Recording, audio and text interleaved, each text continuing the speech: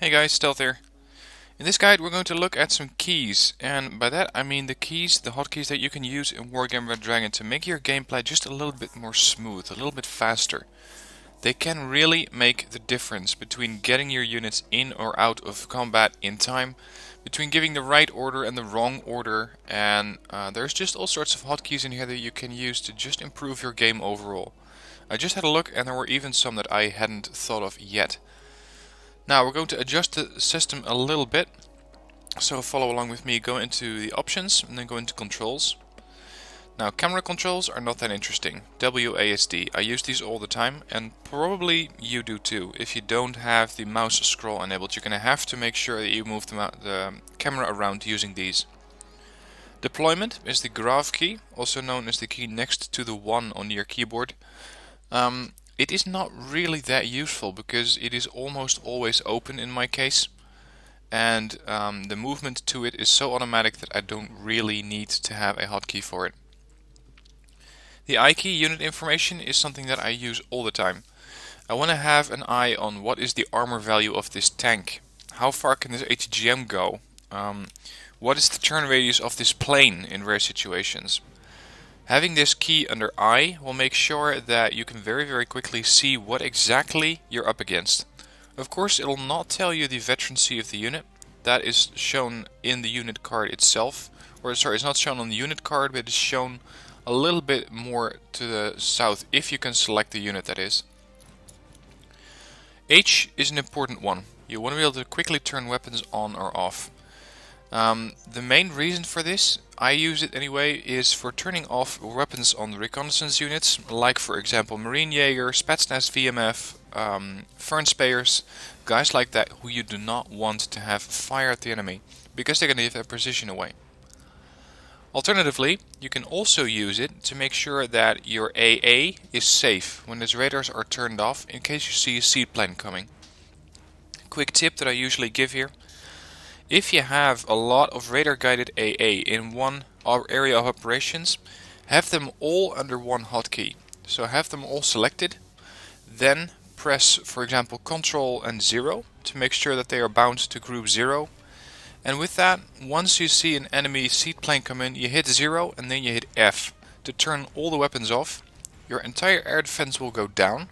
But the moment that that seaplane has evac'd or turned around so it's no longer facing your AA, you press 0 again, you press H again, and all of your weapons will open up at the same time, provided they're in range of course.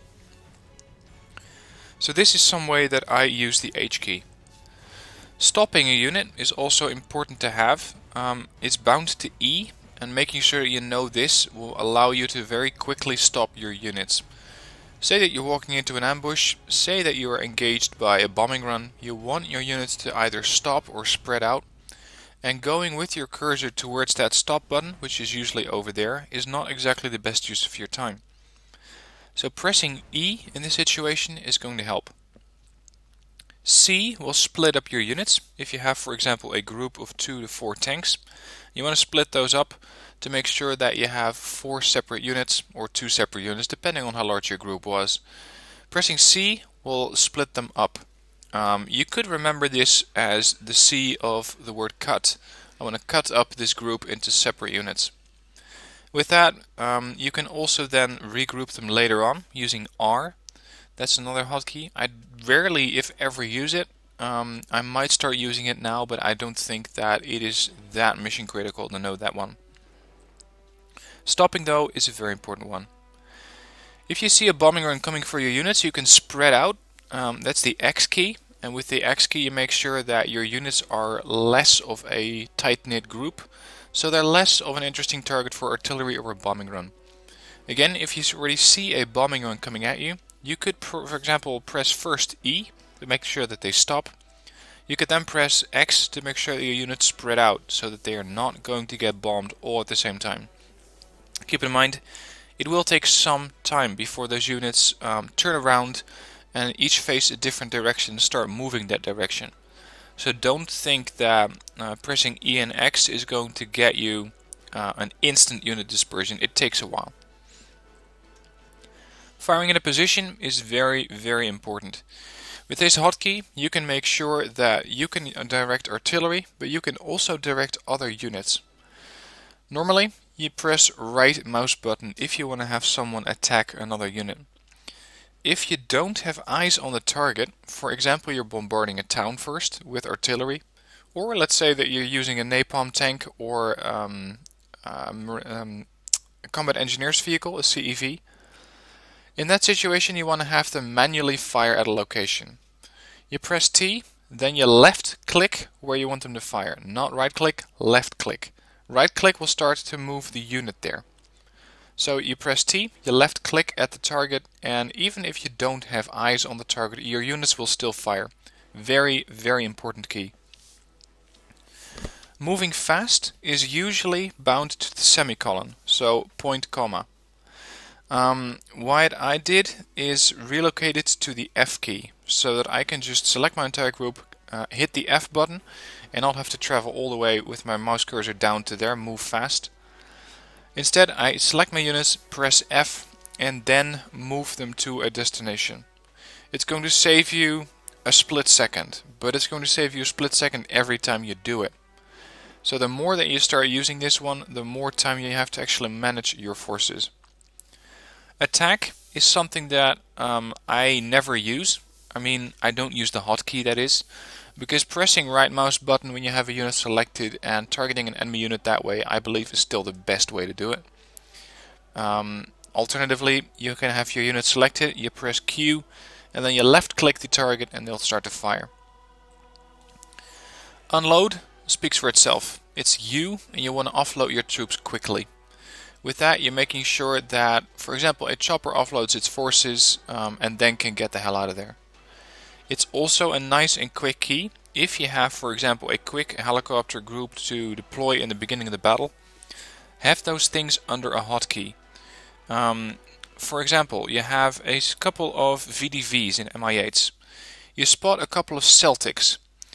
You quickly hit your quickly hit your 1 key, which is the key that you used to bound all of your helicopters to. So selecting all of the helicopters, pressing Control 1, and then making sure that you have those under a group.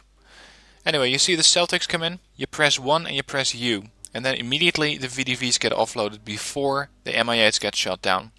That is some way that you can use this one. Next up is switch altitude. Several helicopters, if not all of them, will first come in at their normal cruise altitude, which they can also fire at, of course, and then they're going to start to hover about 5 meters above the ground. That makes them pretty ineffective, because especially reconnaissance cannot spot anything, ATGMs cannot fire, or at least not accurately, especially if you're using tree lines. And other units, like helicopters with rocket pods, are possibly not capable of firing their weapons. What you need to do there is click on the unit, hit Z or Z, and then the helicopter is going to go back to its normal altitude. Keep in mind that you only need to do this with select units. If, for example, you're behind a tree line with your helicopters intentionally, you don't want to press Z. You don't want to have those helicopters go up. If you are, for example, using a reconnaissance, you want it to go up, because hovering very low above the ground is not going to have it spot anything. Regrouping is set to R, and with this you can quickly regroup your forces. As I mentioned, it's not something that I do very often. Landing something is something that I use from time to time, not that often. The key is by default bound to the K key, I believe. And with that you can quickly land your forces. So make sure that this is landing, this is unloading. There is a difference. This will put the helicopter on the ground. This will have it hover the helicopter, and then you can pull it out quickly. If you land it, it's going to have to go through its entire takeoff animation again, so it's going to have to spin up the rotors and then fly away, which is going to take several valuable seconds. Another important marker or important key is smoke at position.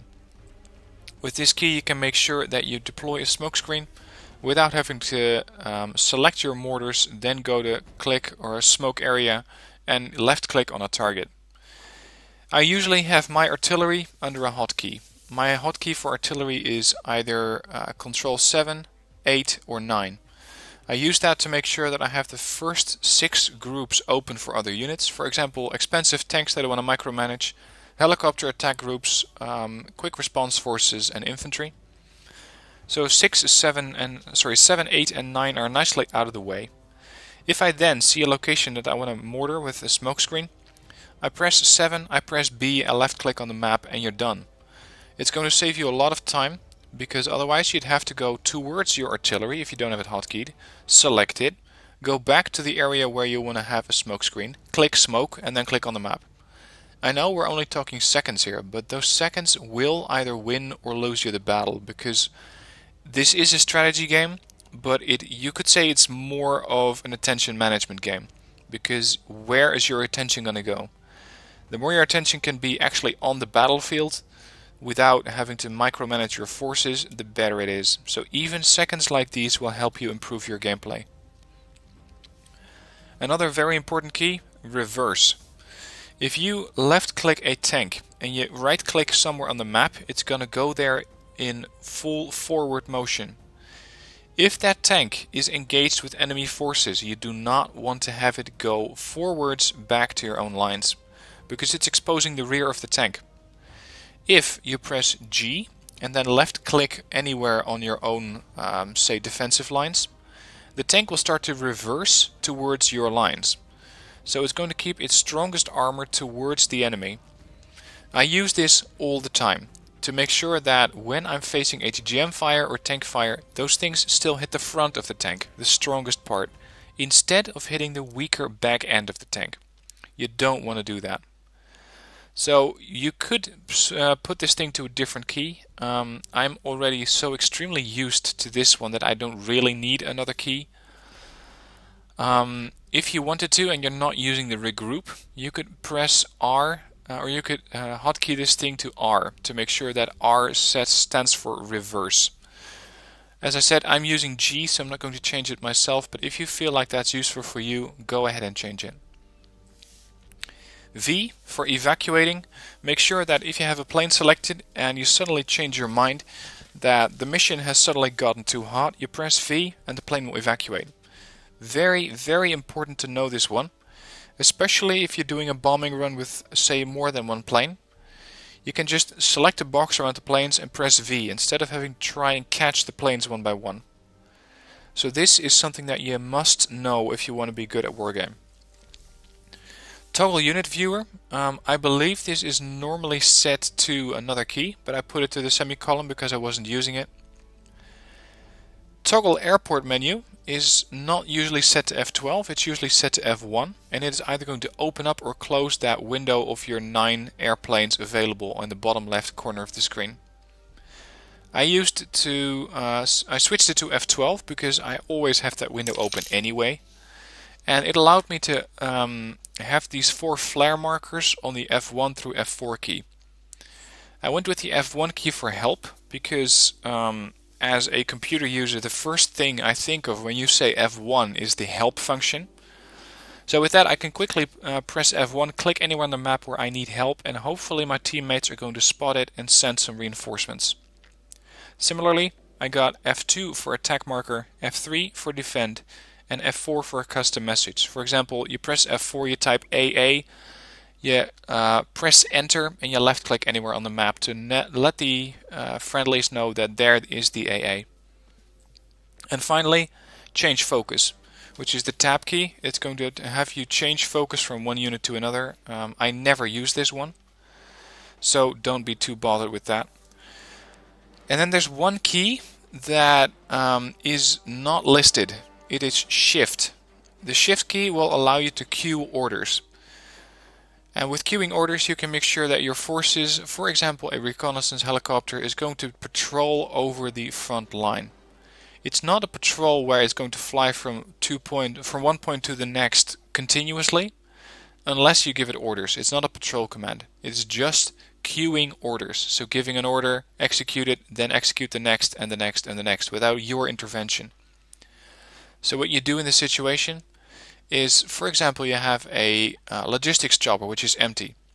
You click the chopper, you right click the fob, your own fob preferably, unless you want to start stealing from your teammates. holding shift, you then right click where you want the chopper to go. And that will allow your chopper to fly back to base, come back, rearmed and resupplied, and then start resupplying your forces back again. You can also do this with other units, but I found that I usually use it with reconnaissance units, which I have patrolling. I use it with logistics choppers and other units. Now, if this is a bit dry for you, if you can't exactly figure out how these things are used in battle, I'm going to do a gameplay video, or at least a video where I can show you exactly how this works. So stay tuned, it's coming right up. Alright, let's have a look. I have a couple of different units here for my Scandinavian general deck, and with these I'm going to show you what exactly you can do with the keys. First off, I'm going to have to use these tanks and quickly capture a position. So I have them selected, dragged a box around them, press F and click them towards Foxtrot. This is not per se the best sector for them, but it saves me from clicking the unit, then going to move fast, and then clicking on the map again. It's the distance that you don't have to travel. So I click the tank, F, click. It's a lot faster. That's one key. Next up, I have a reconnaissance helicopter over here. Now right now, you cannot use the change altitude, and that's because this chopper is above several trees. That will never allow it to go down towards its standard level. Say, you could call that the idle level. Right now, you can see that it is going down, and this key is now active, change altitude. It's now dropping down, and with that it can no longer spot over this tree line, which is exactly what the purpose of this helicopter is. It can also no longer see what's happening behind it, unless it's going to get shot down by infantry that's coming out of these trees. So I press Z, you can see that the button lit up for a while, and then it's going to change altitude, get back up there again. So that is the change altitude key. Next up, I want to deploy my Kustjäger 90 into these buildings. I'm going to use this using queuing orders, because in the early battle stages you want to have orders set up so you don't have to micromanage everyone themselves. I start off by holding shift. Right click on these buildings, sets the helicopters in motion. I'm still holding shift. Now, as I'm holding shift, I press U for unload. So when they get there, they will offload. Then I want the helicopters to get out of there in case they're going to get shot down. So still holding shift, I'm going to right click the forest again to have them come back to where they were. Now I'm not doing anything, I'm just going to show you what happens. The helicopters are pushing up. They have to go through their animation, of course.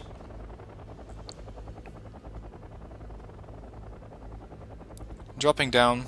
You don't have to use the change altitude in this situation, by the way, it's just an automatic thing that they do, offloading. Deployed, Kustjäger automatically go into the buildings. They take off again, and they're flying away. So that is using both the U key and the shift key for queuing orders. Now, let's say that my tank over here is in trouble. It is getting shot at.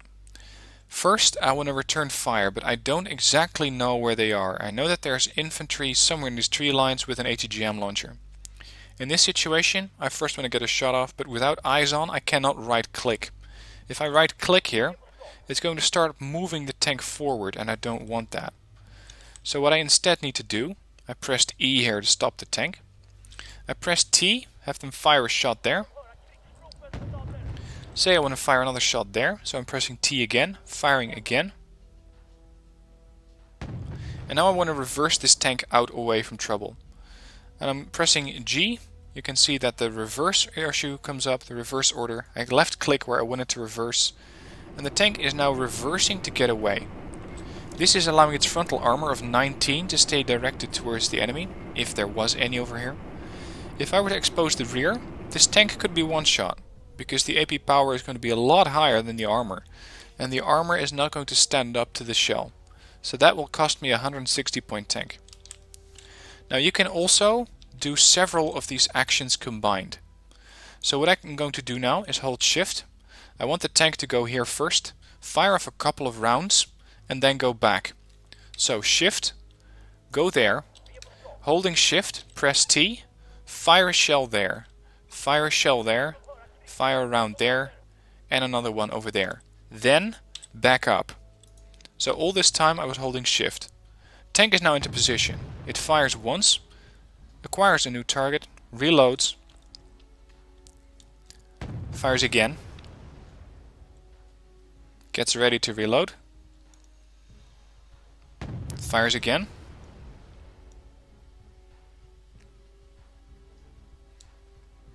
fires its last shot, and it's reversing away from trouble. This is especially handy if you have a high value point tank like the one that I have over here, and you have a couple of enemy targets. Say you got a couple of cheap T-55s. What you want to do is kill those tanks but not stay out here for too long.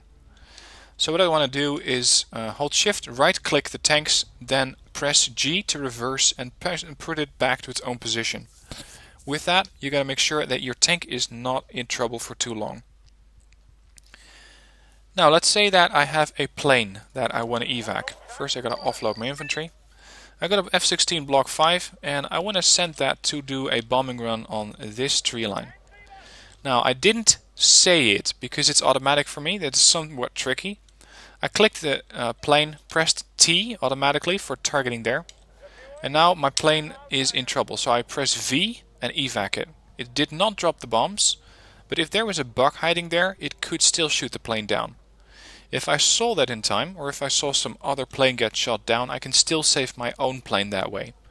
And it is only going to have to go through the refueling process and probably not the rearming one, depending on whether you used it or not. Next up, AMOS. This is my mortar carrier. Or my mortar, I suppose you should say. First I want to get a couple of rounds on target. So I'm pressing T and left clicking on this block of buildings. They're now starting to acquire the target, aiming in and firing.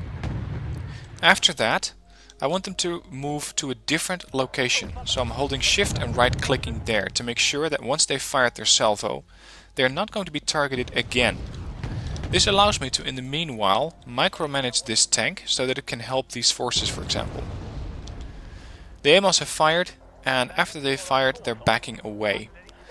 This will allow them not to get counter-artillery. So for example, if the enemy saw that there were a couple of shells coming from this position, they might return fire. Having them reverse automatically using queuing orders, so holding shift, will allow your mortars or any other artillery to survive. So this is a very, very important key. Now I want to have this tank slowly approach this block of buildings. But I know that there is something in here that might be in trouble, or that might be trouble for my tank. So using Control 7, I hotkeyed these AMOS mortars. Now I want to put smoke on here, so I'm pressing the B key. And since I have a line of sight, I'm going for a corrected shot. Then, after these things fired, I want to reverse. So shift and reverse. And you can see that they're putting down a smoke screen, which should allow my tank, or let's say this is an infantry carrier, to push up again. This is how you can use several units in tandem very, very quickly. Now I'm going to do it using only hotkeys. I want this tank to make it to, for example, this tree line. I know that there is enemy ATGMs possibly coming from that direction. So what I'm going to do is hotkeying this tank. Control 1. This is my most important unit at this time. Then, I'm not sending the order out yet, because it has to cross the open field. Smoke has to be put down first. So I press 7, selecting the mortars. Press B. Hold shift, because that single smoke is not going to cover it. Press B again. Smoke it again. Hold shift and right click there, so that they get out of the way once they are done with their salvos. Then I'm going to tell this tank to move here. I'm going to tell it to move here, to fire off a shot. It cannot see that target from there, so it's going to say no line of fire, but once it gets there, where it's supposed to fire, it can. Telling it to move again, fire on that bush, and telling it to move there, and finally fire another shell on that bush. I did not use my mouse cursor this entire time, except to illustrate what I'm doing. The tank reached its first firing position, but due to the smoke it couldn't see anything. So a unit will always check, can I execute this order? If not, it will not do it. It reached the second position. It's aiming the gun, firing off a shell and the machine gun because it's in range.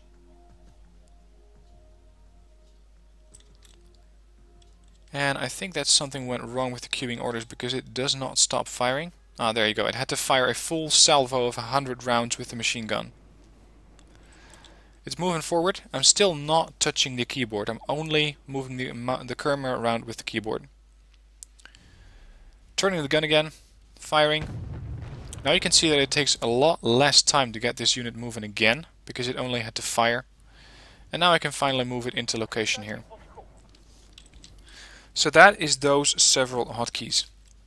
Now let's say that I want my enemies to, or I'm in trouble here with my STRV 103Ds and I want to have some help. All I gotta do, press F1, put down a marker. Help. I need these guys covered. I select my units, press G or hit the G key and left click there. I can also say, you know, there is AA in here. I press F4, type AA, hit enter, and I usually use my enter on my numpad because it's a lot closer to my mouse, so I don't have to get my hand off of my mouse for too long. Press beacon, place it there. If there is an enemy push coming through this line, I want to defend it. F3, clicking a defense marker. Finally, I want to have an attack go on in this location. I press F2 and set down an attack marker. Now again, those markers or those hotkeys are not set to those keys by default. So you gotta go into the control menu and change them to what I prescribed in this video earlier. I know it's a bit of a hassle if you haven't done it already, but I will guarantee you it'll help you. It's going to make sure that your units and your orders are going to go a lot faster. With that, there's only one more key to show you, and that is the turn off your weapons key. I'm going to bring in an automatic because that's the one that I can demonstrate this with best. Of course, I can turn weapons off of any unit. Clicking the unit, pressing H, and the weapons are off. But I want to simulate an attack on this automatic. My automatic is going to be bound to the 4 key. With this, I can quickly select it. So let's say I was operating with the STRV. I'm operating in this area, and all of a sudden a wild seaplane appears. Just pretend this is a seaplane for now. It's approaching my line. I'm seeing this thing. I'm going, oh crap, here comes a seaplane. 4H. Weapons off. Since this is a radar guided unit, it can now no longer be targeted by the seaplane. So the seaplane turns around. I can then tell it to turn the weapons back on, and with that I can make sure that I can engage the plane. Now, one thing that I need to correct from the earlier part of this video, I don't use Q a lot. That is a mistake. I thought that Q was just attacking a single unit. Q is, of course, attack move, which means that a unit will attack anything that gets in the way, anything that it sees until the time of target. So if I press Q and left click there, it's going to move forward, attack anything that gets in the way, and then stop there. Instead, I want it to reverse into that bush, so Shift G there. Now, there's no enemy targets here at this point, so it doesn't actually fire the gun. But what it will do is try to find targets. If they can be engaged, it will do that. But keep in mind that with move or with the attack marker like this, the attack basic order, so Q, it is going to keep firing until everything in the vicinity is dead. That might not be what you had in mind. It is also dangerous if you're putting, for example, IFVs versus tanks, because they're going to try to close all the way in before they can actually kill the tank. And some units cannot even fire at the units that you might have had in mind in the first place. If I was to send a EOTS Hawk, so an AA unit in here, putting it on attack move, it can only engage air targets. If there's infantry in here, it can of course not engage that, so keep that in mind. With that, I believe I've covered all of the major buttons that I always use in a wargame match. As I mentioned, there are even some that I haven't used yet, but I will definitely start to use those. If you want to have a quick reminder of what keys do what, I've created a small document which you can print out. The link to that's in the description down below. Have it next to your keyboard the next time you're playing Wargame, because it'll definitely help you. The more you master these keys, the more it's going to help you improve your game. Let me know if you have any questions about this guide, or if you have any other guides that you would like me to make. I'm always happy to help, but I need your input. Otherwise, I might not even get the idea to make that guide. With that, it's the end of the video. Please hit like if you liked this video, if it was useful to you. And don't forget to share it with other people playing Wargame. They may not know about these hotkeys yet, and they can definitely benefit. They'll thank you later. With that, I thank you for watching. Hope you found it useful, and I'll see you next time.